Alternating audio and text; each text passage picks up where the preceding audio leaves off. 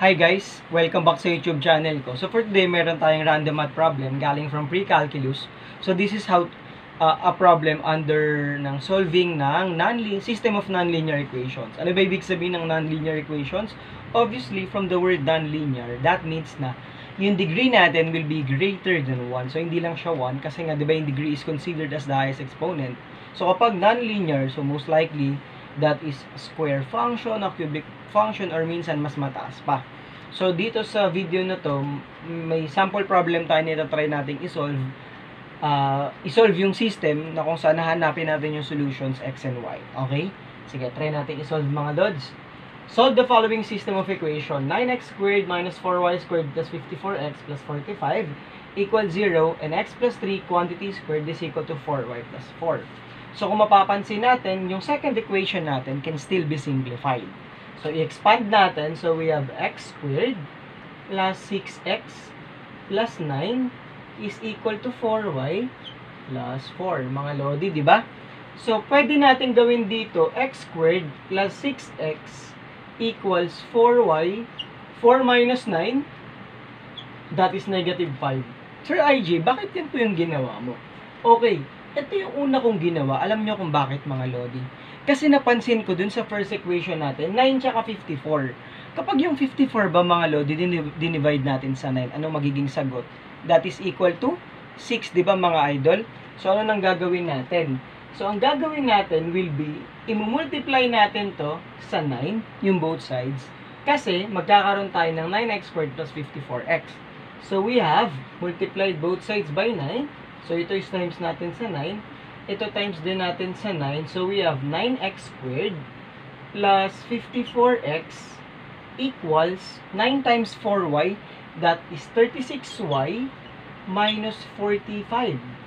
Diba mga lodi? So, anong mangyayari dyan, Sir IJ? E di itong x squared, 9x squared natin plus 54x will be replaced with this. So, ano na mangyayari sa first equation natin? So, diba the first equation can be written as 9x squared plus 54x minus 4y squared is equal to, plus 45 is equal to 0, mga lods, diba? So, ano na mangyayari, Sir IJ? So, ang mangyayari po dyan, itong 9x squared plus 54x will be replaced with this.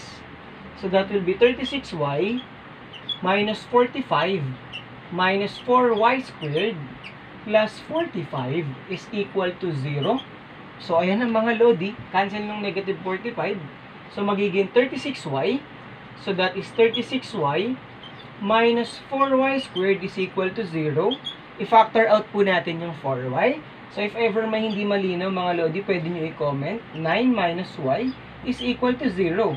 So, kapag sinolve natin yung values ng y, applying the zero product property. So, we have 4y is equal to 0. So, for the first value of y, we have y is equal to 0. For the second value of y, 9 minus y is equal to 0. We have y is equal to 9. Okay? So, tandaan na natin yung mga nakuha natin mga lodi. Y equals 0, y equals 9. Bakit po, Sir IJ? Kasi gagamitin natin yan dun sa equation natin. So, mas madali siyang i-substitute sa second. So, we will solve for the value of x given yung value ng y na na-compute na natin. Okay? Ganun lang po yung flow ng solution natin. Hindi naman po siya ganun kahirap. So, talagang more on practice lang mga lodi. Lagi namang sinasabi ni Sir IJ yan. So, considering the second equation, so we have x plus 3 quantity squared equals 4y plus 4. Unahin muna natin isolve kapag yung y is 0. So, if y is 0, we can replace this y with equal to 0. So, 4 times 0 plus 4. So, we have x plus 3, quantity squared is equal to 4. Right, mga lodi geeks? Diba 4 times 0, 0 plus 4, that's 4. Extracting the root, so meron tayo x plus 3 is equal to, ang square root ng 4 is plus or minus 2, mga idol. Okay? Hindi po 2 lang, ha? Kasi dalawa po yan, quadratic yan, therefore dalawa yung roots niyan. So, x is equal to 2 minus 3, or pwede ring x equals negative 2 minus 3. Kasi positive 2 muna yung kinonsider ko, 2 minus 3, nilipat ko sa kabila, ganun din dito. So, this is x equals negative 1, and ito naman is x equals negative 5. So, therefore, yung una nating set of solutions will be negative 5, 0 at saka negative 1, 0. So, ito yung una nating set of solution, mga Lodi. Pero meron pa tayong isang case na kung saan y is equal to 9. So, hatiin natin yan. So, meron tayong x plus 3 quantity squared is equal to 4 times 9 plus 4 kasi po y equals 9. Tama, mga Lodi? So, we have x plus 3 quantity squared is equal to 4 times 9, that is 36, plus 4, that is 40. Extracting the root, so x plus 3 is equal to plus or minus, ano square root ng 40? Diba ang 40 can be written as 4 times 10, so 4 can be written as 2 squared. So ilabas natin yung 2, so we have 2 square root of 10. So we have x is equal to negative 3 plus or minus 2 square root of 10. Sir IJ, paano po natin isusulat yan? So, isusulat natin to as coordinate na ganito. Negative 3 plus 2 square root of 10, 9, kasi 9 yung value ng y natin. At the same time, yung sa minus naman, negative 3 minus 2 square root of 10, 9. Therefore, apat yung solution natin. Ito, negative 5, 0. Tapos, negative 1, 0.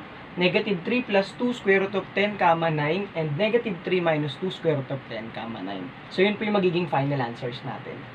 So, just in case meron kayong questions or concerns regarding dun sa problem natin or dun sa mga previous tutorials natin, don't hesitate to comment. Kasi naman, nagre-reply naman tayo as much as possible.